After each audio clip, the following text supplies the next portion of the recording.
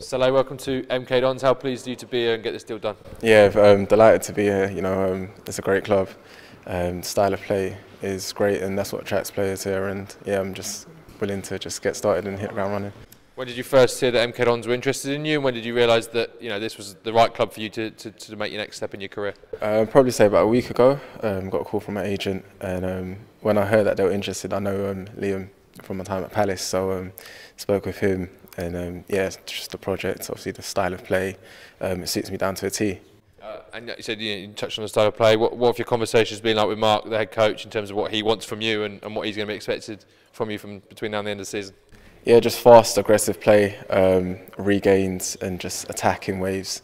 So yeah, I'm really looking forward to that. I know you've seen the Stadium MK pitch before from your time playing against us, and obviously here today, a big pitch and an opportunity for players like yourselves in attacking positions to drive forward and plenty of room to roam and express yourself.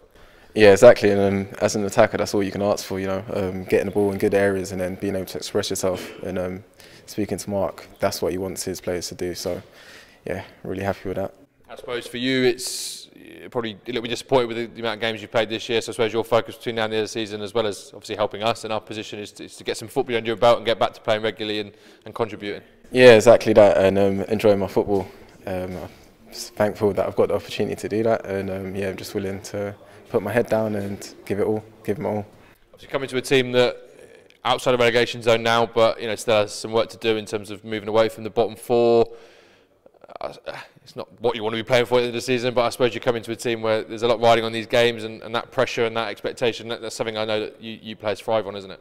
Yeah, of course. And I've been involved in relegation battles like this before in the past, so it's not new to me. And with my mentality, I'm just willing to just put my head down and do what's required. From the team and the manager.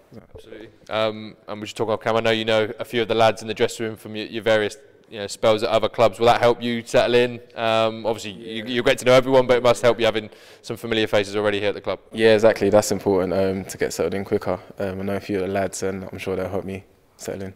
And your first introduction hopefully will be Saturday at home. It's probably what you want when you join a new club, is to have your first game at home in front of a big game against Exeter, but a chance for you hopefully to get on the pitch and show the home fans what you can do right away.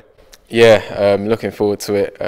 Just hope things are done in time, and yeah, I'll be willing. Looking forward to it.